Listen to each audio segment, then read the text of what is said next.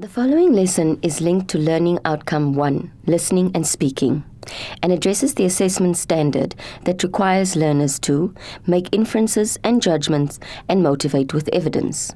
Learners should be able to interact in group discussions by expressing own ideas and opinions, and listening to and respecting those of others, while engaging with a range of issues such as inclusivity and power relations, and environmental, ethical, socio-cultural, and human rights issues.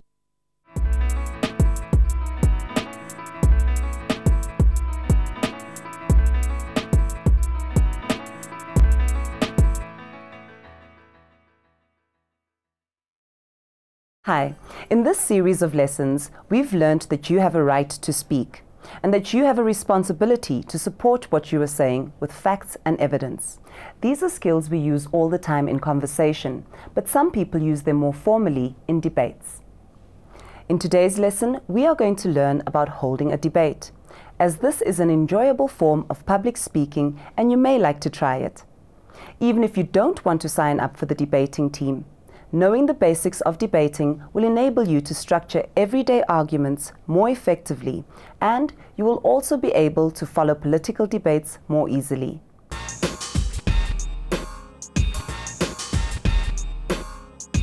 By the end of this lesson, you should be able to list the key concepts used in debating and hold a debate. To find out more about debating, we went to chat to the debating team and coach at Parktown Boys High School, and we watched one of their debates in action. Their debating coach, Suren Naika, gave us some background to the art of debating. Why is the ability to debate an important skill to develop? Because debating is something everybody does anyway. And we argue every day about mundane things. Is Queen a good singer? Is Queen a good rock group? Is winter better than summer? Is a co-ed school better than a non-co-ed school? We argue every day in everyday life. So if we are able to do it in a structured way and able to think logically, then obviously it's an important life skill. And if you're going to go into a profession which lends itself to that kind of thinking or that kind of skill, then it also helps. Most debaters are attracted to professions like journalism and law, acting, drama, things which require you to express yourself but in a logically structured way. What are some of the advantages of taking part in debates? There's good networking that takes place. When we go on camps, for example, we stay with them, we interact, we bond, and there's socials. That's on a more social level. But from debating itself, it's just expanding your knowledge, expanding your horizons, and expanding your thinking skills. So intellectual edification is one of the most precious upshots of debating, I think. What skills do you need to debate effectively? Firstly, you've got to be very passionate about it because it's extremely time-consuming. It's not a matter of just coming for a meeting once a week for an hour or two. It's extremely draining. It takes on average 6 to 8 hours to prepare for one debate, and that's being somewhat liberal. It takes a lot more to prepare for a more in-depth debate. You've got to be very knowledgeable, you've got to be very witty, very intelligent, and you must be able to think on your feet. Debating is a competitive team activity, and just as with soccer, rugby, or netball, at school level, there are leagues where competitions are organized between schools. As with any other sport, there are also terms and rules that debaters have to know and obey. The format and rules of debating that we are going to discuss in this lesson follow the world schools debating style. This is the current form of debating used in schools in South Africa and abroad. However, there are other styles of debating that you may also want to try.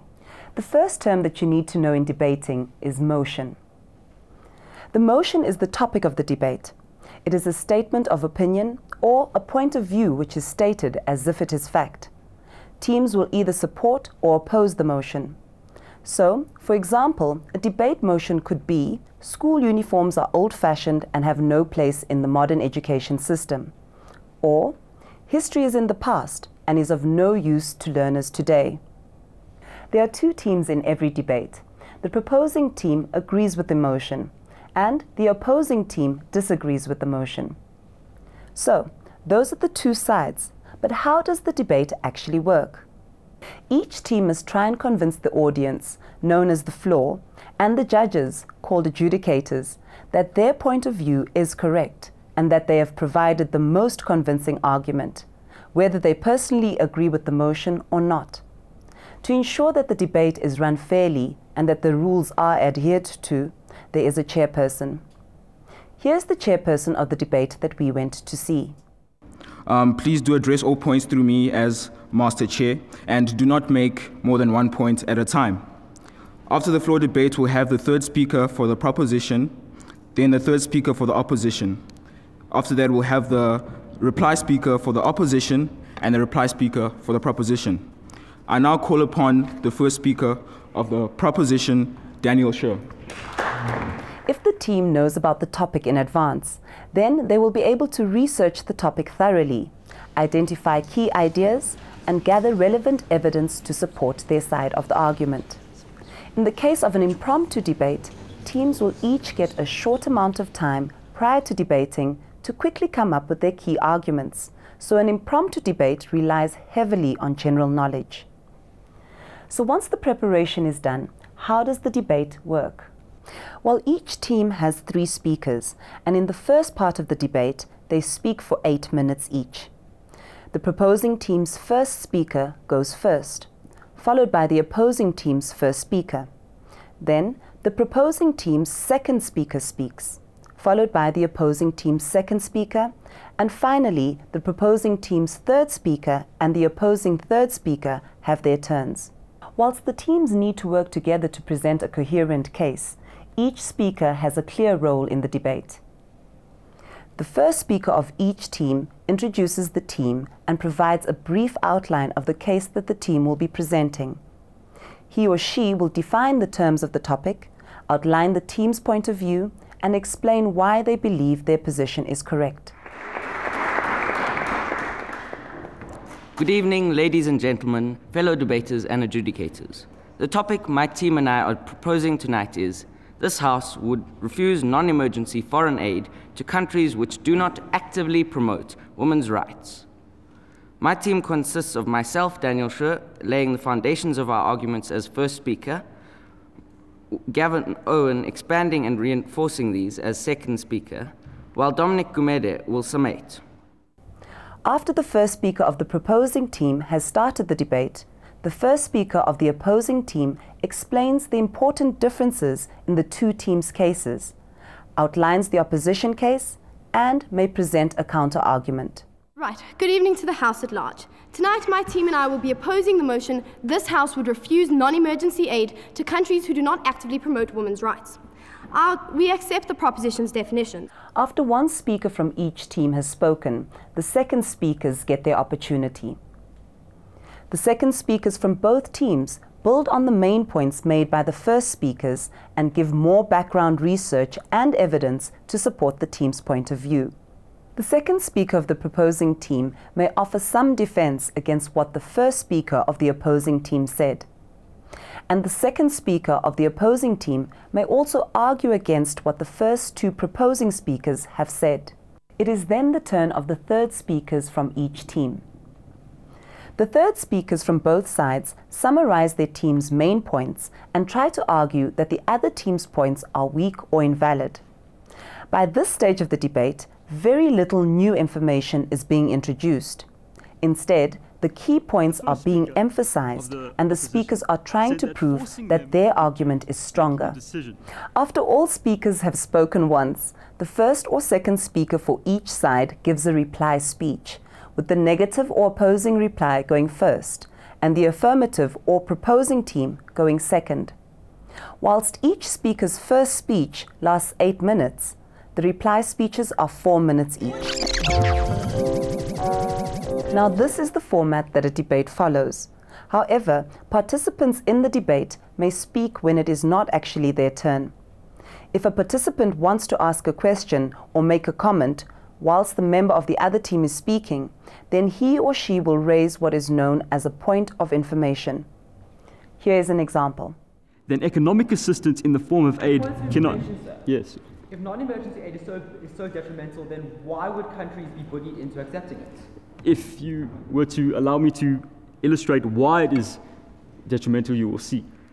The points of information help to make a debate exciting. and they really test if a speaker can argue well under pressure. However, they need to be treated with some caution. Therefore, by not having funding, they have to then abide to conditions given to them. No, thank you. The person who is speaking does not have to respond to a point of information and can choose which questions or comments to allow. However, if the speaker doesn't accept any points of information, he or she will appear cowardly, whereas accepting too many may make the speaker lose his or her opportunity to build a complete case. The people raising the points of information also need to be careful. If they ask too many trivial questions or make frivolous statements, they will lose points for wasting time. But if they don't challenge the opposing team at all, then it will seem as if they are incapable of presenting a strong challenge. Some debating styles limit the number and duration of points of information. So, if you are going to take part in a debate, make sure you familiarize yourself with the rules. Some debates also allow members of the audience or floor to ask questions. At the end of the debate, the adjudicators will decide who the winner of the debate is. They make this decision based on a number of factors, including the content that was used, the style of the debate, and the strategy that the speakers have employed. I think we had a nice debate where there was quite a bit of engagement, where some good examples, some good arguments happened on both sides, and we awarded the debate to the opposition. The adjudicators should not be influenced by how they feel about a particular topic, and instead should consider the contributions of each team member and the overall performance of the team. So now you know a little bit more about the structure of a debate. Let's meet Dominique, a learner who participates in debates, to find out a little bit more about preparing for and participating in debating. What are the most important things to remember when you're writing your debate speech?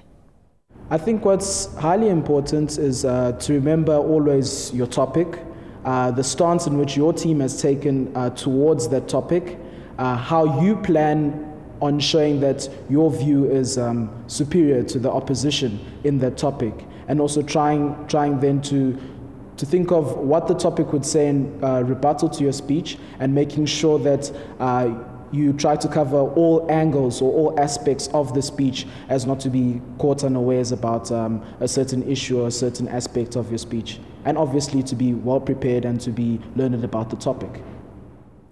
What do you think you should remember when you're standing up to make your speech? I think delivery is extremely important. You must look up, project your voice, be extremely confident. Hand gestures are fine, but still also contain yourself. You can't be overly dramatic, because then that hampers your speech.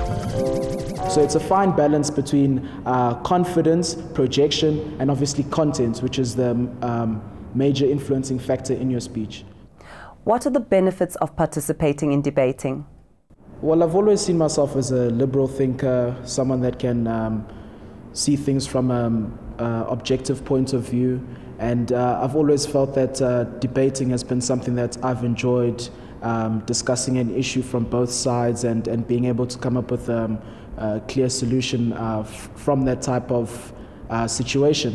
What I plan on doing after school is actually studying to be a lawyer.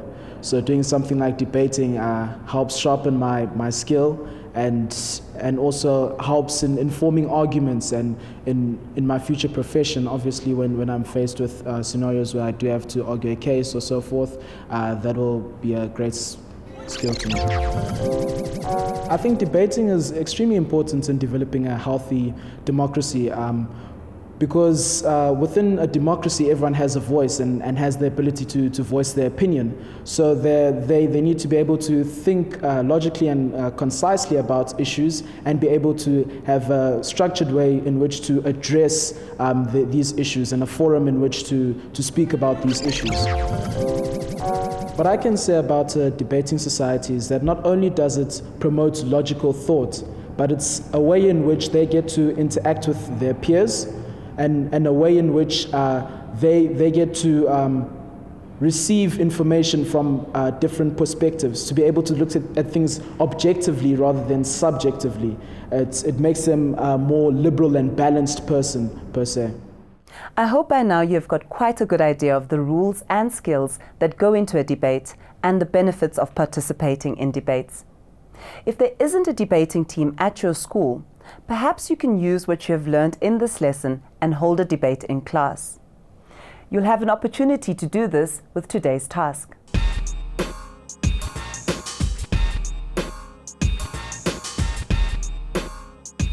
In this lesson, we presented 2 possible motions that you could debate. Your task is to hold a debate on one of these motions or a motion of your own, following the format of a debate discussed in this lesson. School uniforms are old-fashioned and have no place in a modern education system. Or, history is in the past and is of no use to learners today. Using the skills of debating doesn't mean you have to be in a formal debating situation. It just means that you are able to take a stand on one side or the other of an issue, and you defend your argument. But remember, the key to a debate is that both sides get to have their say. You might not agree with the opposition, but they must be given their chance to speak. Join us next time for the last lesson in this series, when we will look at ways of challenging ideas. See you then.